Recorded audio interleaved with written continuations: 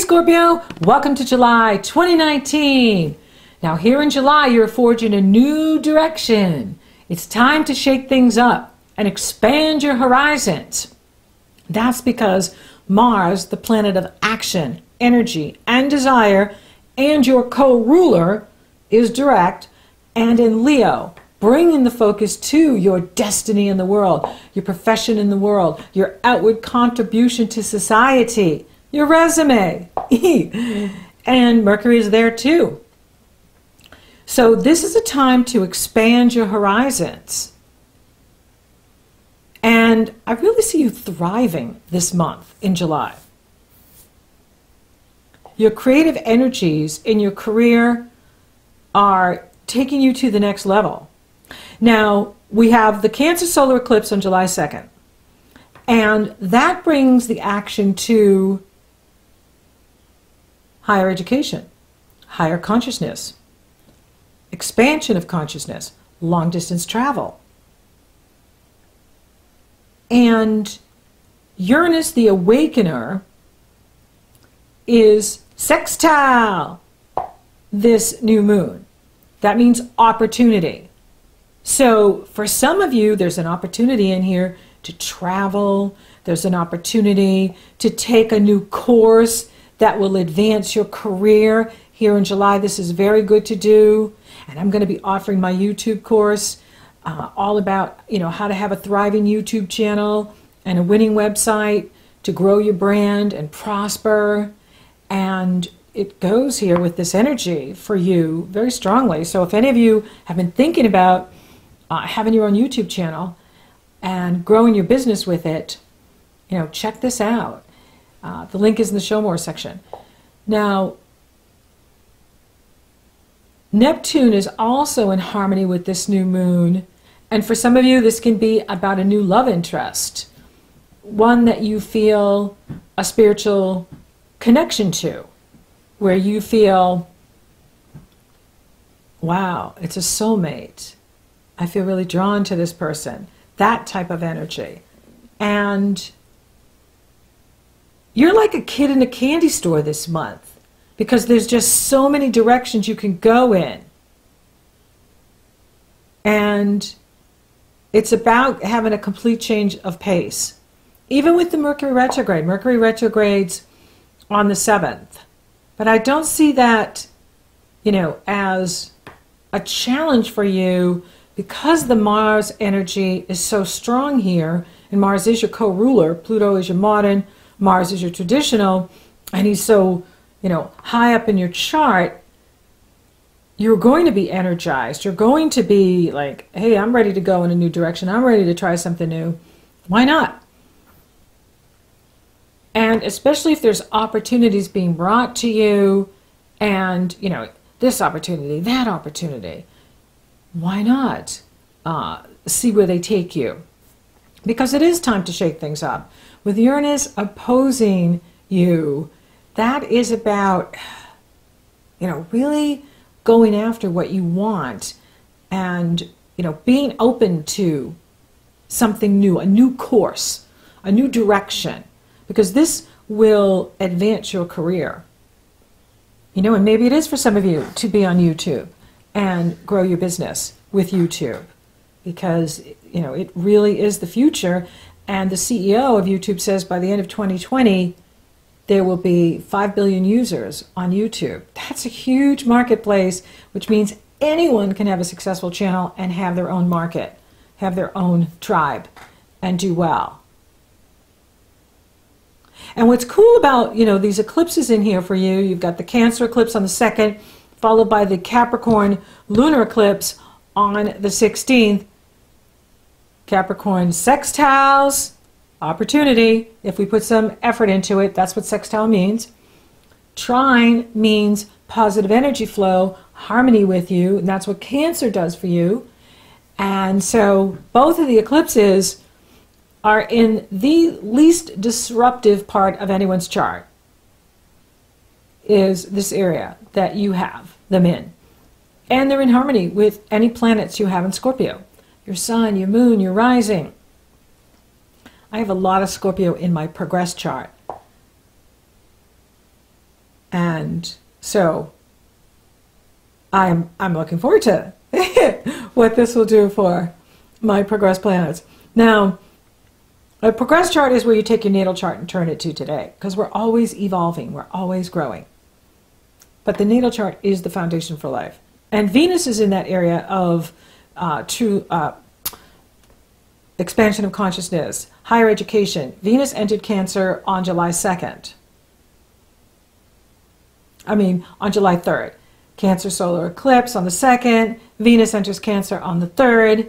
Mercury retrogrades on the 7th. Starts out in Leo, backs into Cancer on the 19th. The Capricorn lunar eclipse is on July 16th. And then Mercury backs into Cancer on the 19th. So that's why this is really good for you to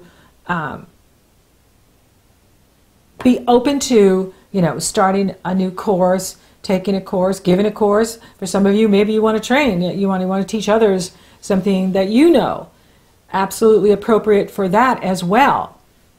Now, Saturn definitely has a hand in here with these energies. The Cancer new moon, Uranus is the closest one, which brings, opportunity, but we have to put some effort into it. But, like if you take a course, it can definitely advance you. And even any kind of metaphysical or spiritual practices that you're applying this month, expand your horizon through, some metaphysical or spiritual pursuit is very good for you here in July. And then as the moon separates, she runs into Saturn at the Cancer solar eclipse. And it's loose at the eclipse, but as she separates, she's in direct, head on with him. And that is, about looking at what it is that you need, what feeds your soul, what is out of balance for you now that you can, bring into balance. And then the Capricorn lunar eclipse on the 16th, Neptune is in harmony with both of these moons, which is beautiful. And the moon is past Pluto, but it is sitting close to Pluto. So watch for that obsessional thinking. If you find yourself obsessing about something, or your brain is just doing overtime, let it go. Get up, go distract yourself, read a book, play a video game, watch a movie, do something to distract your brain at the Capricorn lunar eclipse if you're finding yourself overthinking something. Saturn rules this moon, and he's opposing Venus in Cancer exactly at the time of this moon. Here is an opportunity to look at, your responsibility in relationships. What is your responsibility? You can only play your part. The other person has to play their part. Saturn, Venus oppositions like this, they can be karmic relationships where we're doing all the giving and not receiving. Or, there's an imbalance in the relationship where, one person is putting more into the relationship than the other person. It's an opportunity to review and reflect on this and see, what changes we can make by communicating our needs and asking for what we want.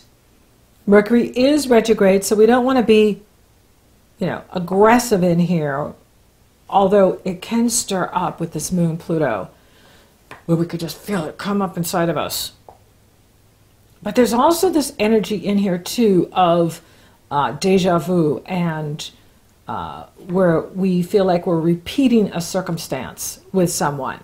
Now this can be a friend, it can be a love interest, it can be a client, a customer, a colleague, because we have so much retrograde energy in here in July. Most of the planets are retrograde. Venus and Mars are direct. The Sun never retrogrades. The Moon goes void, of course. So there is this energy of going back, or re-experiencing something from the past, like re-experiencing, but with a new person. So it's a new person that they remind you of someone that you know. They remind you so much of someone that you know. And that is, pay attention to that. But eclipses bring powerful turning points. They bring beginnings and completions. So maybe for some of you, you're completing a project at that Capricorn lunar eclipse. Maybe you're completing a writing project or a social media project. And that's good because you really are in a very strong position in here. In July, Cancer is your sister sign, and Capricorn harmonizes with you, and Mars is in such a great part of your chart. He will not be there again for another 22 months. So you do want to take advantage of this. Even though Mercury is retrograde, we don't stop business. We don't stop living. We don't stop doing. We want to look at what we're agreeing to. We want to make sure that this is good for us. The devil is in the details when he's retrograde. However, for you, it's time to shake things up. It's time to forge a new direction. It's time to expand your horizons, spiritually, metaphysically, emotionally, and, investing in yourself, investing in a new course will advance your career. There's so much creative energy in here to help you in your career and your public image. And I see these opportunities coming at you where you're just like a kid in a candy shop. Where, should I go on this path? Should I go down this path? That path looks really interesting. Maybe I will. It's pretty cool. Then the Sun enters Leo on the 22nd, followed by Venus on the 27th.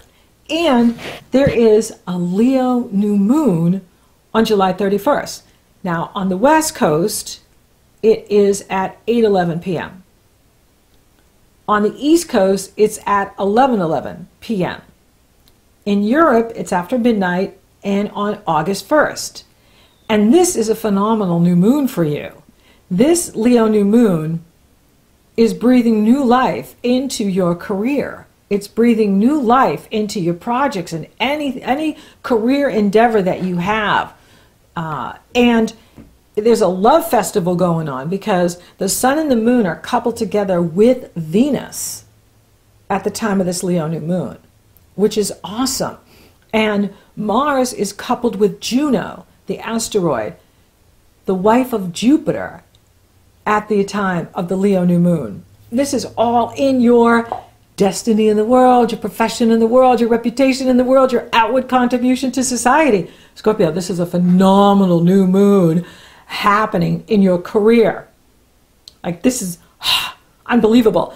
And then Mercury goes direct on the 31st. So even if you don't jump into something here in July, do it at the end of July, do it in August, because it's a perfect time for you. And I really love this energy that's happening. This is like so creative. This is about, a new start in what you do. This can also be a new start in love too. For some of you, it can be about getting engaged. Maybe you're taking the relationship to the next level and you're proposing to someone or someone's going to propose to you.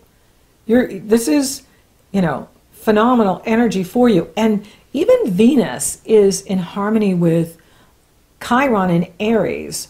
So I see a strong healing in here for relationships by the end of the month. Now, if there's drama at work during this month because of the eclipses and the Mercury retrograde, escape into research work that interests you. So avoid the drama at work if you have to. Like if you have to deal with drama, go escape into some research project that really interests you. Maybe it's, your spiritual pursuits. Maybe it's something metaphysical. Maybe you're going to learn astrology. Maybe you're going to, learn Reiki or healing. That feeds your soul. And it's a great escape from the drama that may be going on at work. Eclipses are very powerful transits, and they bring intense energy. And then when you throw the Mercury retrograde in the mix, and communication messes up, and people take things the wrong way, or whatever's going on, there's going to be drama. However, you're doing so well that you don't have to go there. In fact, the more you can avoid, the better it will be for you, because you have this phenomenal new moon in this area of your career. First you have the new moon in Cancer, which is saying, hey, if I invest in this course, or I invest in this skill, this training, learn these new techniques, that's going to up my pay grade. I'm going to do it. Then the Leo new moon is going, come on, take a chance, put yourself out there. It's time for risk taking. And what's really interesting is, Uranus sextiles the Cancer new moon, because Uranus is in Taurus now. So it comes in and says, come on, Scorpio, try this new course, put yourself out there, take a chance. Then by the Leo new moon, he is squaring the new moon. He's challenging the new moon, so the push is really there for you to forge this new direction. You're going to really feel it at the Leo new moon on the 31st and August 1st, and going into August, you're going to be really feeling this energy like, whoa, I really do need to take this course, or start this new business, or go after this new position. Whatever it is, you're going to really feel that strongly. And it's good, because the energy in here is like, I could take a risk. I want to be my authentic self. And what I've been doing, it isn't an authentic reflection of me anymore. So I need to do this new thing, because it's much more authentic to who I am now. Not who I was before, or who I'll be down in the future, but here today, I'm this person. I mean, this is why I love to teach, because it's such a strong part of me. And so offering courses is a way for me to do what I love. I love, publishing and astrology, of course. There's other sides to me. And there's other sides to you. And you're being shown this. And Leo is about the artistic, creative self-expression, being bold, being brave. And Jupiter is in positive energy flow with all of it. Jupiter in the area of your money, what you love and value, prosperity, is trining the Leo new moon, trining Venus, trining harmonious energy flow with Mars and Juno. This is phenomenal. So the universe is saying, if you take that risk, if you take that course, if you go after that new position, you're going to make a lot more money this year, next year, and into your future. And this is your one new moon. You get one new moon in this part of your chart, one full moon. You'll get the full moon here in 2020 in January or February, depending on when the Leo full moon is. I haven't gone out that far yet. And here with the Leo new moon, this is about new beginnings, new starts, breathing fresh life into your career, your projects, your endeavors, and being focused on your heart's desire. Leo rules the heart. What does your heart desire? What really turns you on? What excites you? What gets you out of bed in the morning? Where do you want to be in 3 months from now, 6 months from now, a year from now?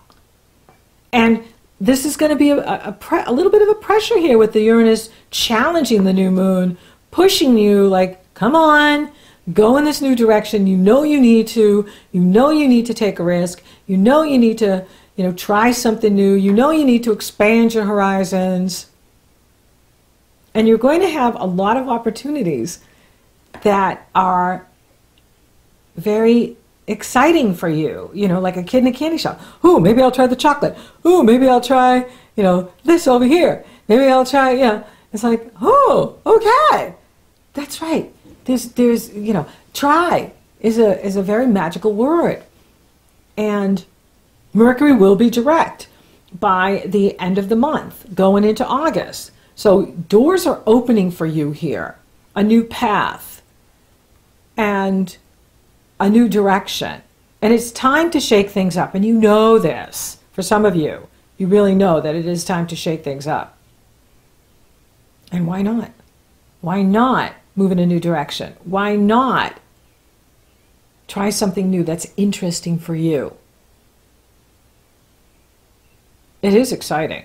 Now, for those of you open for love, available for love, it's on. I mean, the Cancer new moon is in positive energy flow with Neptune.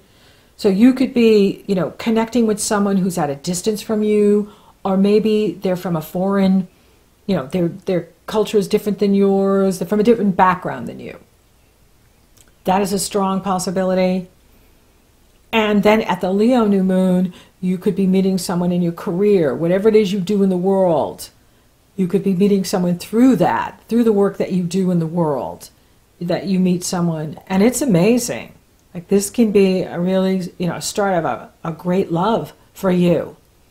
For some of you, you may be meeting someone who's new and you feel like, oh my gosh, I feel like I'm reliving deja vu here, repeat experience, repeat circumstance, or similar dynamics playing out.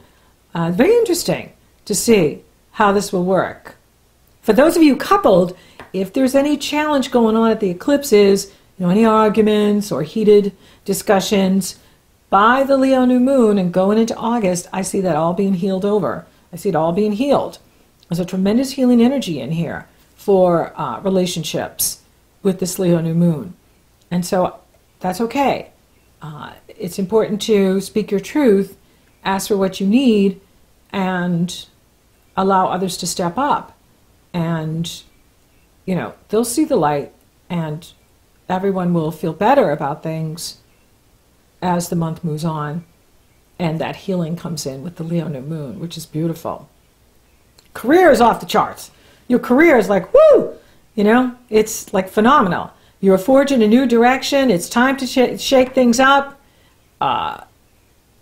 Investing in yourself is going to advance your career. You've got a lot of creative energy to tap into for your career and your status in the world, your public image, and it's exciting. Money looks good. Money looks phenomenal, especially when you get towards the end of the month and that Leo new moon kicks in. It's very exciting financially what's happening for the Scorpios. End of July and August. When I come back and do the August, I'll tap more into that. But it looks really good. Things do have a tendency to slow down when Mercury retrogrades, but that's okay. It'll pick right back up again. And for you, he'll jump right back in that area of status in the world and career and move you forward.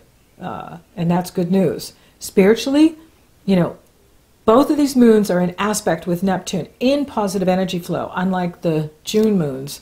So, take time to heal your body, slow down, listen, play, have fun, do things that energize you. And do what heals you. Take good care of your health. Do what heals you. Do what's right for you. I'm not really seeing any challenge to your health. That doesn't mean, some of you are not dealing with health challenges. I'm just not seeing it at this time, that it's a concern. I just see like this major, energy of moving up in what you're doing, moving in a new direction, and it's so good for you. So thank you for listening. Thank you for watching. Thank you for liking, favoring, sharing, and subscribing. You totally rock, Scorpio. You're awesome. And if you would like to join me in this creative pursuit of being a YouTube creator, influencer, think of what 1,000 fans could do for your business. 1,000 loyal fans. How that could grow you. How that could help that Jupiter prosper and expand your personal income. The link is below in the Show More section. It's also up in the cards. It's in the annotations. You just go to my website, sign up, you get the gift. Love My Biz program, $77 value just for signing up. So until next time, Scorpio, go for it. Forge that new direction.